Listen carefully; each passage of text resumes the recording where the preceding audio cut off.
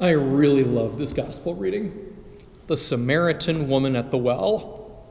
It's a story about forgiveness. It's a story about acceptance. It's a story about the true nature of Jesus Christ, all wrapped up into one narrative. Just perfect. So please understand at the first a little bit of background. The woman is a Samaritan, and Jesus is a Jew. Samaritans and Jews of that time did not get along. Okay? If you were a Jew, a Samaritan was a heretic and a half-breed. And today, there is no people, there is no demographic out there that we think of that negatively. The most I could think of in terms of a comparison is like having a brother that grew up with you around here, and then one day he completely cuts ties with the whole family. And then he moves to Canada because he can't stand American politics. And then he converts to an entirely different religion. And then he marries the sister of your worst enemy and takes his side on everything. And he doesn't like the Packers. It's like there's nothing left to talk about, right? Mom, Dad, why doesn't Uncle Doug visit us anymore? Honey, Uncle Doug doesn't really see eye to eye with us anymore. It's the only thing I can think of that even remotely comes to the conflict between these two people. By the time Jesus came around, Samaritans and Jews were just so different in so many vital ways, they just stayed away from one another. And Jesus, not really caring about all of that, just strikes up a conversation with this Samaritan woman. So that's the acceptance piece. Jesus knows who she is. Jesus knows what she is, and he doesn't care because he knows that she is a child of God, the same as anybody else. And part of the reason that story is so long is because the Samaritan woman didn't really get it because no Jew had talked to her like that before. It was such a bizarre encounter for her, she didn't know how to react. And that brings us to the forgiveness part of the story. Now, Jesus accepts her for the person she truly is. No problem there. But this woman is guilty of stuff. And the love of Jesus does not change that. She has to deal with whatever is off in her life. And it's implied in the story that she does exactly that with the help of Jesus.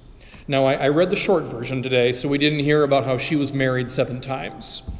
I'm not going to talk to you about getting married 7 times. We don't have the time for that.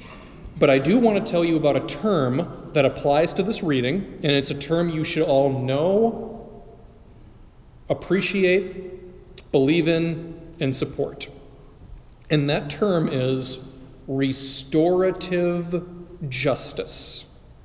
Restorative justice is doing what you can to rehabilitate a criminal or a wrongdoer and kind of bring them back into society. Let them be a loving and loved member of society and community.